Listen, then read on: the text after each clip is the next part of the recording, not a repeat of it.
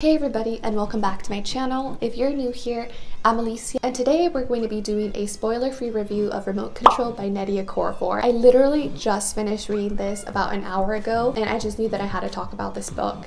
I absolutely loved it. It was great storytelling. It was rich and immersive, and I really love the characterization of our main character, Fatima. So without any further ado, let's get right into the review.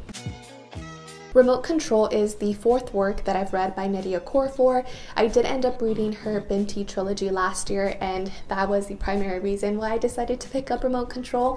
I ended up falling in love with Nnedi Okorafor's themes and writing, and the subtle way that she interweaves her world building into a character-driven narrative. And that is exactly what we get here in Remote Control. We have subtle but rich world building interweaved into a character-driven narrative with elements of folklore, and I just thought it was beautifully done. So if you don't know what Remote Control is about, it is set in a near futuristic Ghana, and we follow our main protagonist, who is a small girl of about 6 years old named Fatima. Fatima is growing up with her brother, her mom, and her dad, and she is a child who is very sickly. As she's growing up, she's getting malaria, but this doesn't stop her. She's a very adventurous girl who loves to climb trees and play outside in nature and draw in the dirt. And one day there's a meteor shower that happens, and from that meteor shower, Fatima finds a seed that is taken into the ground, and then a year later the seed is returned to her in a small box. Now, I don't want to give too much of the synopsis away because this is a novella. It's a very short book, roughly 150 pages or so I'll try to be brief. So essentially, Fatima is endowed with this immense and great power that she doesn't understand from a sort of alien artifact, and she goes through this traumatic event that has her going from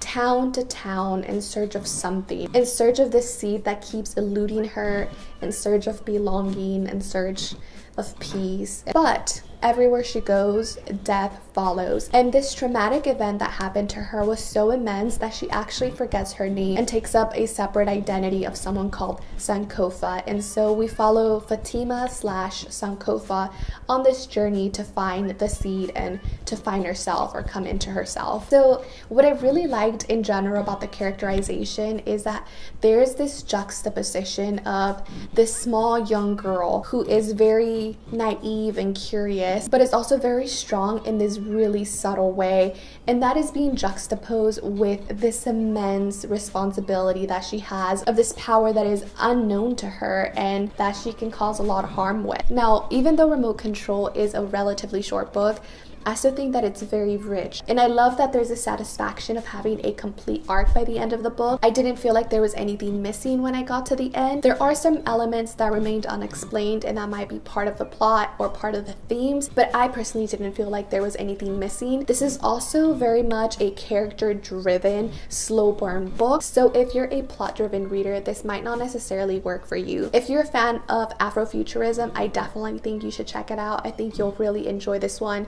If you love Nnedi Okorafor's writing already, I think you should check it out. I think this is Nnedi Okorafor at her best.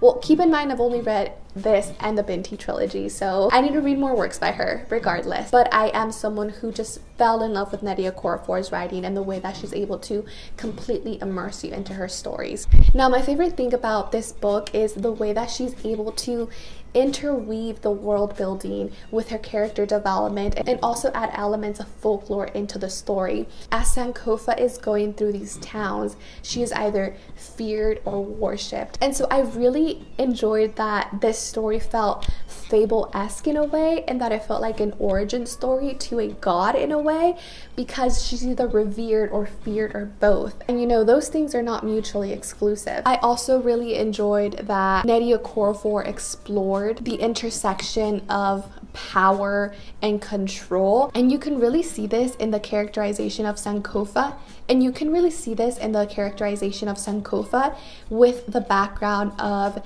this near future Ghana, where the land is still barren and you have dirt roads, but then you have this emerging technology where you have robocops that are preventing accidents on their street, and you have other technologies that are emerging and growing in this relatively small town in Ghana.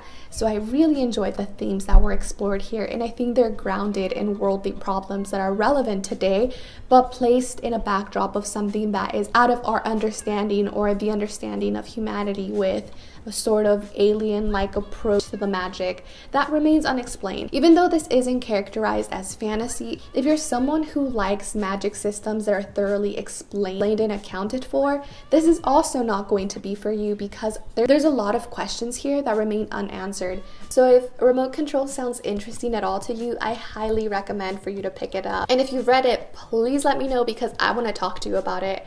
I highly enjoyed this novella, and if this is the start to a brand new series or a start to a brand new world, and we are in for a storm, because this is so good.